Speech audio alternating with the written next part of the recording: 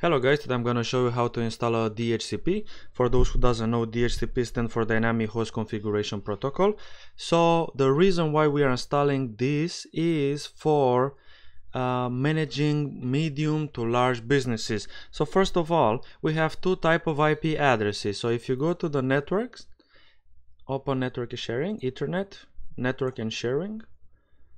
Change adapter settings, right click properties. In here we have two type of IP. For beside the IP version 4 and IP version 6, we have two type of assignment: manually, which is assigned by somebody, or obtain an IP address automatically, which usually is from a dynamic host configuration protocol server. So what is the difference? The first of all, a static IP address or manual is a dedicated IP address that has been assigned to you. This IP address is used by you every time you try to log on into a network. On the other hand, a DHCP is an IP address that automatically has been chosen from a pool of IP addresses that are assigned in a DHCP scope available on the network. So think about like static is permanent. If you put it here, static is permanent and DHCP is automatically. But before you try to install a DHCP server, you need to assign a static IP address for himself. So let's start with an IP address of 192.168.1.200. DNS has to be the same, 192.168.200. Hit OK, close these tabs, and so on. Now that we assign an IP address, a manual or static, we can proceed forward. You can click manage add role from here or add role from here. So let's click next, here, next. Choose the server which you try to use it as a DHCP. Click next. Choose DHCP. Add features. It says warning, you don't have an IP address. No static IP has been found. However, here it proved that we have. Go to Ethernet, network and sharing. Change adapter settings. Right click properties. Ethernet protocol version 4. As you can see, we do have an IP address, a static one. So they're just giving you a warning, but we just click continue. Click next, next, next. Restart the destination server automatically if required. Hit yes and install. Main time before installing, you need to know a couple of things about DHCP. DHCP, he have a process called DORA. So if you look around the things, we have a DHCP server and a client. First of all, the DORA process is discover, offer, request, acknowledge. Every time a client tries to go on the network, he will broadcast because he needs an IP address. So the first interaction is the client who tried to discover a DHCP server. But broadcast meaning it's equivalent to 255, 255, 255, 255. However, since we don't have an IP address, he will broadcast with his own MAC address, which is 48 bits hardware address.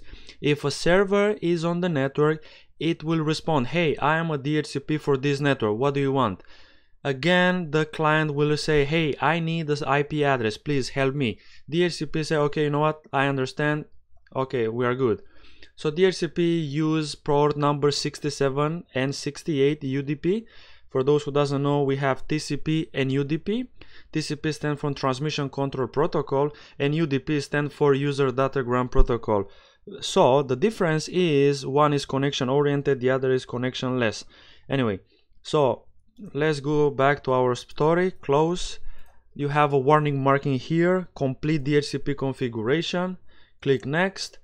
You can choose other credentiality. However, you need to be very careful. For example, if you want another server to be a DHCP like a standalone and integrated, there are two types of server. Standalone, it will have a single role installed as a DHCP.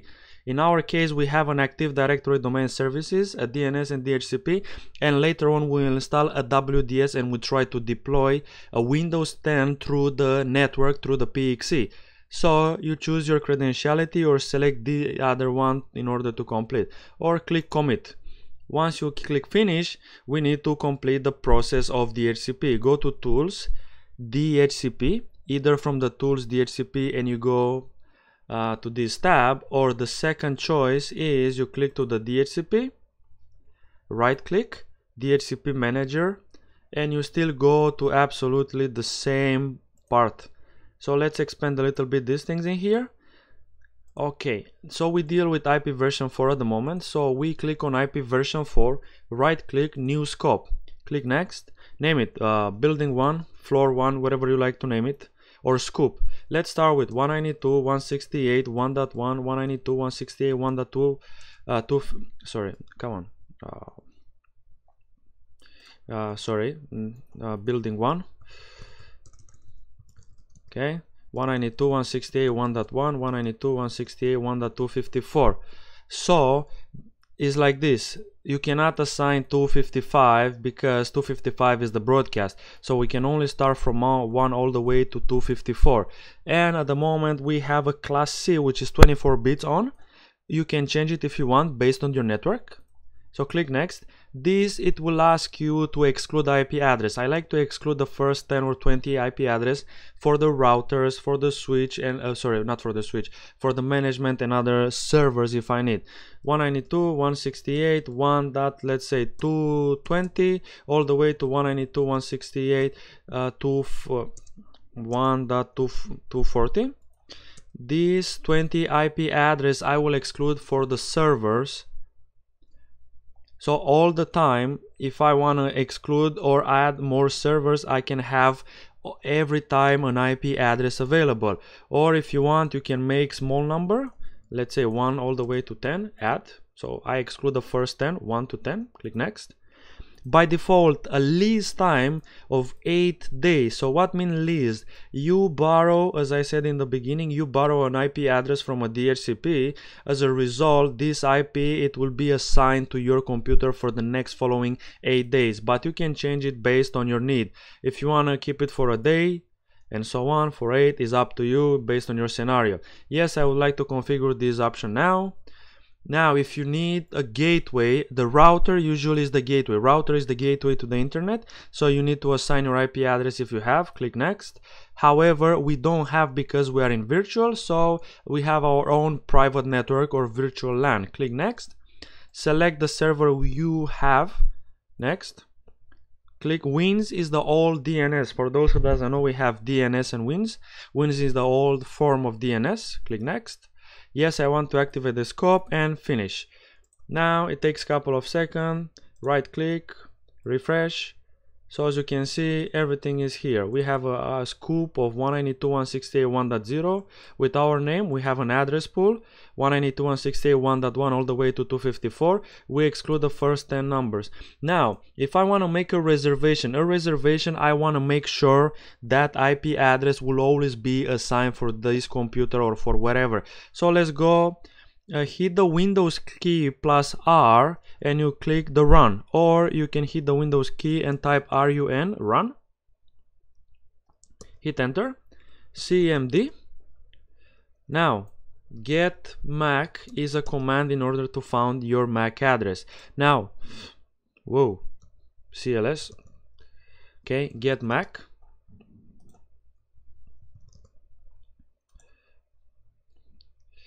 CLS. Now you can no longer right click, get MAC.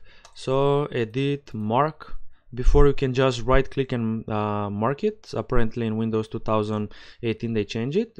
So first you go on this white bar, edit, mark, hold the left click and choose the MAC address.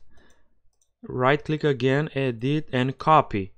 Now I go to reservation, new reservation. Reservation name is DC01 domain controller. The IP address which we'll always get is 200, and right click paste the MAC address. So no matter what happened, I have a reservation for this server of 200. Anyway, in this scope option we have different options which you can choose. Later on, when we'll install a WDS, it will be very easy for us to add a couple of more roles. Anyway, so DHCP, it will allow you to get automatically IP address. Now let's start with the second process of WDS. WDS stands for Windows Deployment Services, so it will allow you to deploy Windows image on the network. So click manage, add role, click next, role base, this is 01, next, scroll down, Windows deployment services, add features, next, next, deploy, next, install. What you need to know about WDS is the fact that he uses a port number of 69. The port number 69 is the port of TFTP, Trivial File Transfer Protocol. So it will transfer transfer the image through the network. So now will we install the WDS role, we need to go to the top of our virtual machine, right click settings, CD DVD, browse, and I would like to choose my ISO image, Windows 10, hit close. Okay, we go to File Explorer, this PC. So now we have a Windows 10 image in here. So one more time, right click, settings, CD DVD, browse, choose any Windows you want. Note to take in consideration, you can only deploy Windows images, as the name implies. WDS, Windows Deployment Services. You cannot deploy Mac, you cannot deploy Linux, you cannot deploy any other operating system than just Windows. So after the installation, we go to Tools, Windows Deployment Services, or as I made the same situation previously, you can click on WDS on the left, right click on the server, Windows Deployment Services Management. Oh yeah, so now we wait until this thing is going on. Okay, so expand the server. As you can see, our server is not configured at the moment. So right click on this is 01 or whatever you name the server, configure server, next. So we have two choices, integrated or standalone. Integrated means you have already ADDS, another role installed in the same server, or standalone is a separate. In a standalone, you need to add couple of extra role into DHCP. Remember, into the DHCP here, we will get more option into the server, scope policy. Where is it? Come on. Scope option, it will need 67, 68, so you need to go to configure, scroll down all the way to 67, 66 and 67 in order to deploy standalone server. But for these purposes, let's play first with integrated. Click next. This is where the path will be installed. So technically every image you added, it will have the file into the remote install folder, which by default is installed in C. It's not recommended to install it into C because if you have a virus, it will infect the entire operating system. So it's easy if you just have it in other partitions. So click next. Warning, this volume XLR Windows best performance and blah blah blah, hit yes. Do not listen to this. Respond to all client, computer known and unknown. So you have a choice in order to respond to some clients if you know or not. This is used if you want to make unattended deployment. So click next. So remember, early we just add the CD image into the virtual machine.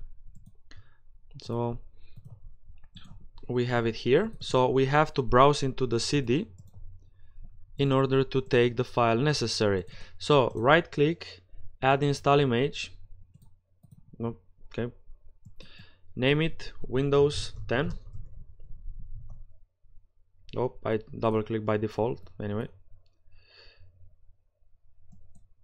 So I name it Windows 10, or you can name it Windows 7 or Windows Server, whatever you try to deploy. Windows 10.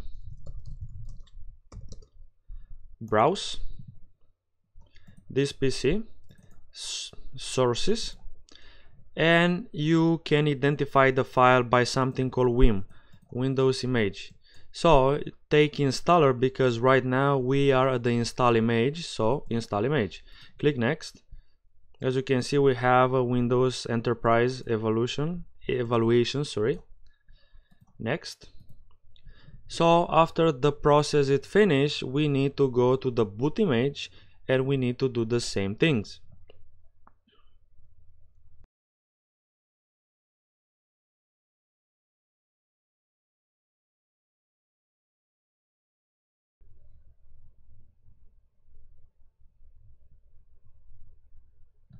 So now it finished. Click finish, go to boot image, right click at the boot image, browse, boot, see boot.image, boot.wim.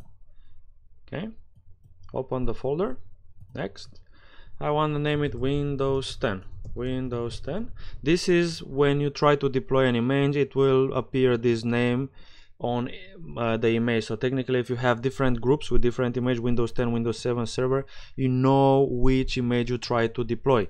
Click next. So this should not take so long.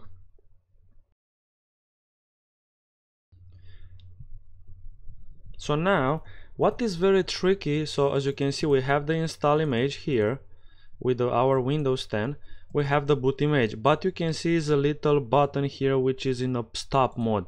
You need to go all task and start it, otherwise your WDS will not be able to deploy images. So in case is not successful, you need first to go to the server manager, you need to go to DHCP, stop the DHCP, turn on the WDS and come back. So at the moment we make the WDS and the DHCP. However, we are not finished yet. We need to do something in the real machine, because at the moment we have our own DHCP which is virtual, and we have another DHCP which is from the real machine. So you need to go to your real machine, hit Windows R, services.mmc, you go hit the V button, VMware DHCP, right click, stop. So now we finish the first part. Let's go to home, create a new virtual machine. Next, I will install the operating system later. Choose from the list Windows 10, name it Windows 10. Store virtual disk as a single file. Next, customize hardware.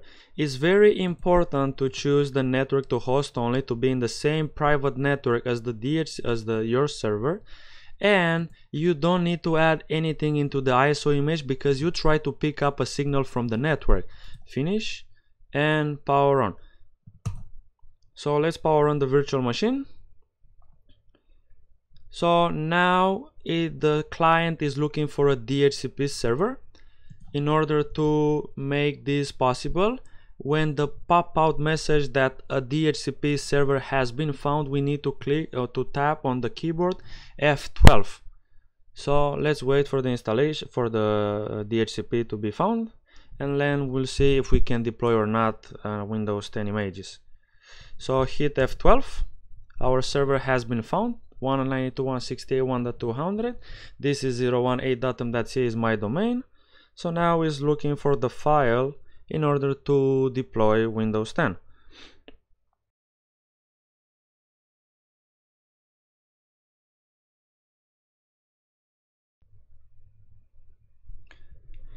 Okay, so as you can see, Windows deployment services. Let's click next.